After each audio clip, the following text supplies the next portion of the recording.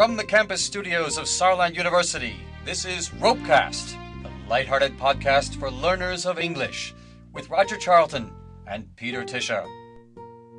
Hi out there, this is RoPeCast, and I'm Peter Tischer. And I'm Roger Charlton. Good morning, Roger. Hello.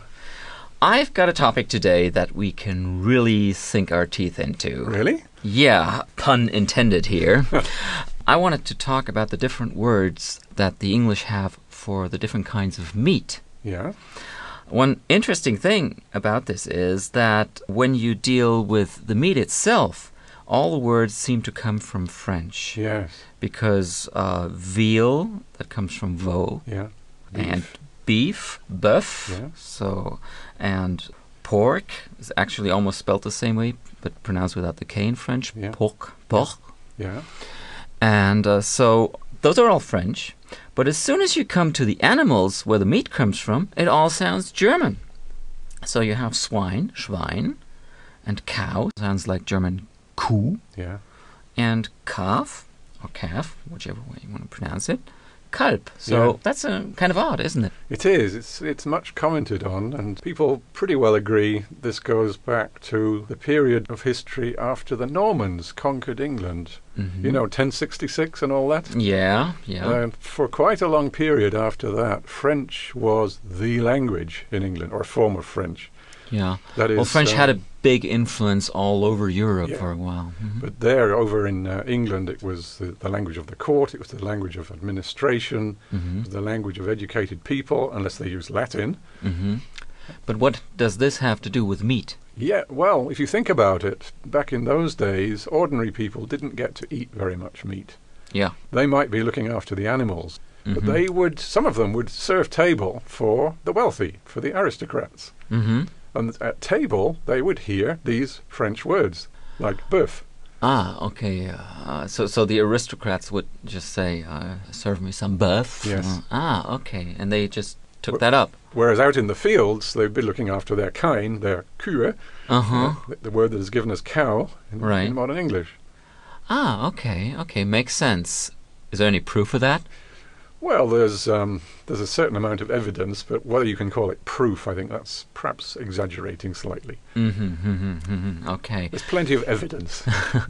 Food's interesting anyway, as far as words go, I think. Well, yes. Do you know that you can actually trace aspects of culture through looking when words came into the language? I guess that would be the words come into a language when you first start eating stuff. Or drinking. Or drinking, Let's yeah. look at food and drink. Uh-huh. So some of the oldest words in what we now call English are the words that are now bread, butter, fish, Because meat. everybody's always eaten that. Yeah. Mm-hmm. And water, of course, but also wine and beer. I mean, wine comes from Latin anyway, and beer. All right. And then a little later, this period we've just been talking about, we get beef, mutton. Mm-hmm. That was another one. Mutton All right, and mutton. lamb. Mhm. Yeah. Veal. Mouton. Yeah. Or oysters. Some kinds of Oysters. seafood. Oh, that's kind of classy. And those who could afford it were drinking various kinds of wine, like claret for a red wine, Uh-huh.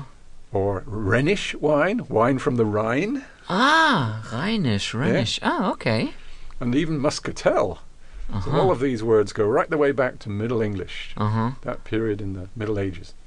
But there's new stuff as well in the English yes. language, right? A bit later we get potatoes and turkey, Mm-hmm. bananas, and Which were coffee. imported. Coffee as well, right? So that comes in later. What time is that? Well, this is 1500, 1600. Uh-huh. And Okay. when we get to the 18th century, we get a little more sophisticated. We get avocados and pate, Right. pasta, Uh-huh. and tea comes along, as well as sherry and brandy and champagne, all kinds of alcoholic drinks. Uh-huh. And then by the 19th century, we get into things like hors d'oeuvre, Uh-huh. clearly French, Right. sandwich.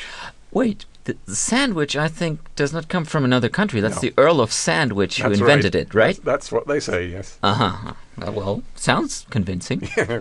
Then we get spaghetti. Mm-hmm. Which is definitely Italian, right? And what might interest Germans is we also get seltzer for fizzy water. Ah, Okay, from the original source. Yes, that's right. Oh, wow, wow. And what would be real new terms then? Well, into the 20th century, we get things like mayonnaise. It's put on our chips. Now it's chips with everything in Britain. Right. You don't say French fries. Not in Britain. Not in Britain. No. Americans say it. On the subject of the USA, that gives us soda water and, of course, Coca-Cola. Right. And a cola is a kind of drink that was only invented at the turn of the 19th century to the 20th century. That's right, yes. Right. And of course, it's an ongoing process. We're still finding new words for food and drink. So you have more of those? Not for today. Okay. But let's just put a few of those maybe on our website. Oh, let's do that. Yeah, okay. And say goodbye. Bye. Bye, dear listeners. You've been listening to RoPeCast, brought to you by Saarland University, featuring Roger Charlton and Peter Tischer. Tune in for the next edifying episode on your podcast dial.